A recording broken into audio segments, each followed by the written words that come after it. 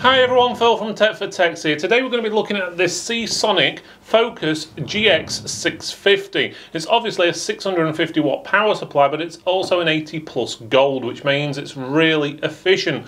And if you don't know who Seasonic are, well, they're sort of like the mother of all power supplies, because basically a lot of the ones what you get on the market, which you see made by different manufacturers, they're not actually made by those manufacturers, they're actually made by these guys and rebranded. So we're going to have a look and see how it performs, and then we've got links in the description just below if you're interested in purchasing, as well as prices as well.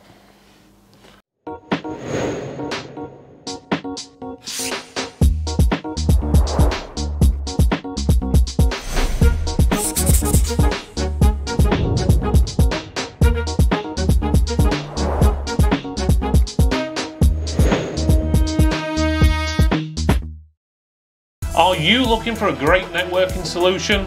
Well, Tender has it all. Finding your BT router no longer has the power? Then try one of these from Tender. Hell yeah! Is the Wi-Fi on your laptop not working and you need a discrete solution? Well, then get this from Tender.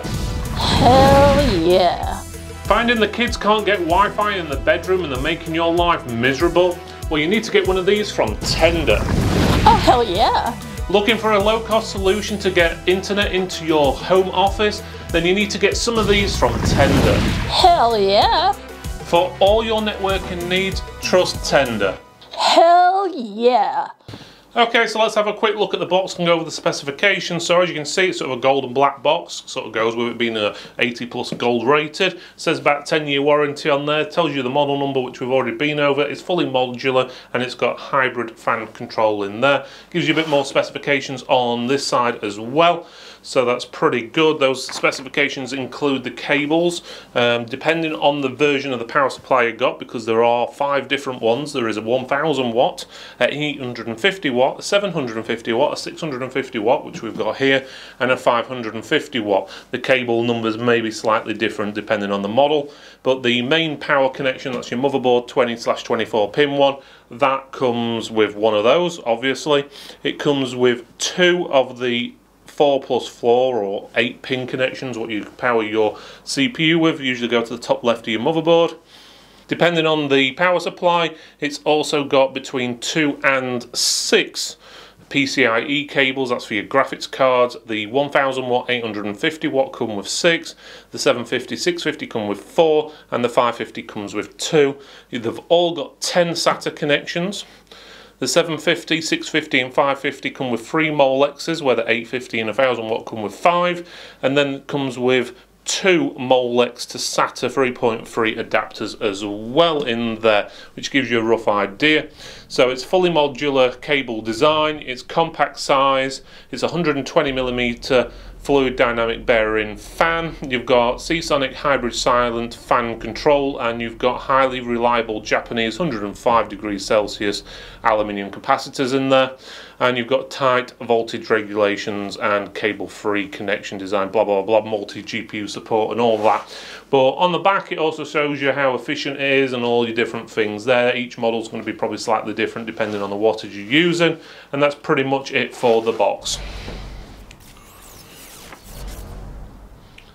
Okay, so we've got the contents of the box, and there seems to be a lot of wastage to me, if you ask me. Yes, there is a piece of card or paper or whatever it is in there about the coronavirus effort, and they've had to take non-woven materials out to make face masks and stuff like that. But it just seems to be a little bit far-fetched. If they've replaced like a bag, I'm presuming that's what it is, what all the cables were in, with 2 plastic bags for the cables. So basically, yes, they're helping with coronavirus, but they're going to help pollute the seas and stuff. Kill us one way or kill us the other, if you ask me on that one. Then you've got another bag, what the power supply came in. On top of that, you've got 4 pieces of paper. Well, I say pieces of paper. You've got one about gift vouchers. You've got another one about the coronavirus thing we just said. You've got an installation guide, and then you've got a manual on top of that. Why do you need 4? It's just a little bit too much. You should just have a QR code in there. You can scan the QR code, it'll take you to the website, it'll give you this information on the website which you can update and so forth. Then you wouldn't have to open it up and stick all these daft bits of card and paper in there. So make sure you're using QR codes instead. I know you may have to put some bits in for regulations, but that can be put on a little piece of card with a QR code saying you want to see the manual, scan this. Saves you money, it saves the environment, saves the consumer, and it saves all this wastage. On top of that, you've got the foam, which I understand, foam inside there to protect the power supply, that's fine. But on top of that, you've got cable ties in a plastic bag. You've got more ties in, believe it or not, a plastic bag. And then you've got screws in a plastic bag, which were inside the other plastic bag with the cable ties. So there's a lot of wastage there, if you ask me. I know we're reviewing the power supply, but we just see so much plastic. And the reason I go on about it is because we're doing all these reviews. The amount of rubbish we have to chuck away afterwards when we're doing them is unbelievable. And sometimes the products, there's more plastic rubbish than there is actual product. Right, let's go back into it. So we've got a power cable.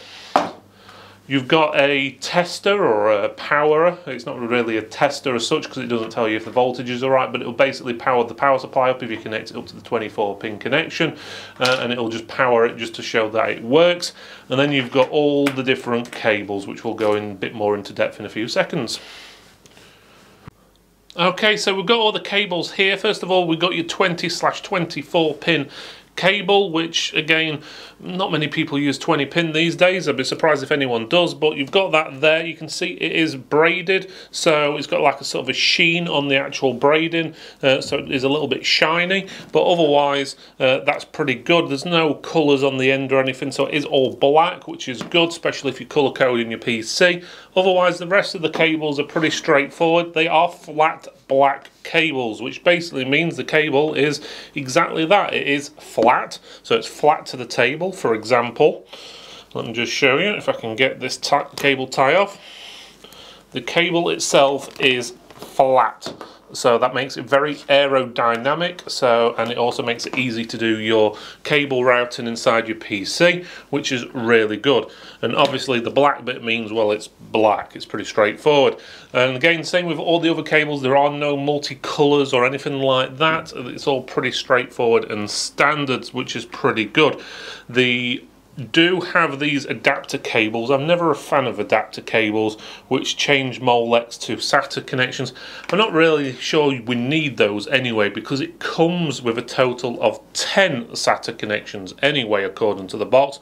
So why you'd need an adapter to make even more, that seems a little bit over the top to me, but hey, that's how it goes. But you do have plenty of connectors there. Okay, so let's have a look at the power supply itself. Before we do that though, the actual power cable, which you plug in here and then plug into your wall, is 1.5 meters long, so it's sort of an adequate size. Prefer a little bit bigger, to be honest with you, but it's better than some of the models we've seen in the past. So let's have a quick look at it. So first of all, we've got the fan on the front, or on the top should I say, or the bottom, depending on which way you've got it facing. You can see the 12 centimeter fan there. It does have 7 blades. It looks alright. There is a nice sticker in the middle, but nothing too fancy on there. The sides, which is good, this is the side if you've got a window in your case you will be looking at, or either that side or that side, depending on how your case is actually designed.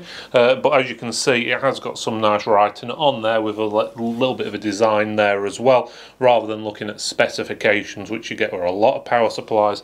Talking about specifications, they're on the top part, which is here, so you've got all your specs there, so that's pretty good. So everything you need to know is there. This bit in most cases is usually hidden, so you're not going to see that anyway, which is pretty good. On the back side of it, which is where obviously you stick your power cable, you've got obviously the Seasonic name there. You've got obviously where you put your power cable, you've got a rocker switch on and off, and you've also got the hybrid mode button there. So you press that and it goes in or out depending on how you want it, hybrid mode on or off. On the other side is where obviously you put all your cables, so depending on what cable you're wanting to plug in and what you need for your motherboard, you get your cable, you get the PSU end, and basically you find where it fits is the basics to it. So this one is 8 pins, so it tells you here which ones go where, but basically one with 8 pins goes in the holes with, believe it or not, 8 holes in it. So you basically just push it in there and it clips in, and there's your cable in, nice and secure. So then you can just basically plug in the ones you need, or don't plug in the ones you don't need. It's simple as that. Okay, so we've got the power supply all set up with our power supply tester. We're using the Thermaltake Dr. Power 2. This is the best one what we've used. If Seasonic want to send us their own, then feel free, they can do. But we find this the most accurate what we've used out of all the testing. We're going to be running the fan on the power supply on the standard mode rather than the hybrid mode, which basically means hybrid means that if you're not using a lot of power and it's not getting very hot, then the fan doesn't work until it gets to a certain load, and then the fan kicks in and then starts cooling it down. So what I'm going to do now is turn the power supply on. And there you go, you see the screen goes on to sort of a standby, which is a blue. As soon as I press the button on the side, you'll see the fan start spinning and we'll get some numbers on the screen. There we go. Now bear in mind that 0.1, 0.2, 0.3 of a volt is absolutely fine. That's pretty standard, so as long as it's in those numbers it's fine. And at this point the 5 volt rail is giving us 4.9, the 12 volt is giving us 11.8, the 3.3 is giving us 3.2, and again the 12 volt is giving us 12.1, the 5 is giving us dead on 5. So those numbers are within reason, they're okay, there's nothing wrong with that. It's not the most closest to the exact numbers we've seen, but still not pretty bad, to be honest with you. And that just turns itself off after a few seconds, obviously, to stop it overheating. But there you go, that's pretty much it. So it passes those tests, and we're going to hook it up to a PC and just make sure it can power that machine on a long stress test. Thank you for watching this video, everyone. It's really appreciated you made it all the way to the end. Please make sure you subscribe, like, comment, and even click that bell so you get notifications of new videos and live streams. It does help support the channel, and supporting the channel basically means that we can release more content for you, and also better quality content going forward. Thanks again for watching, and I'll see you next time.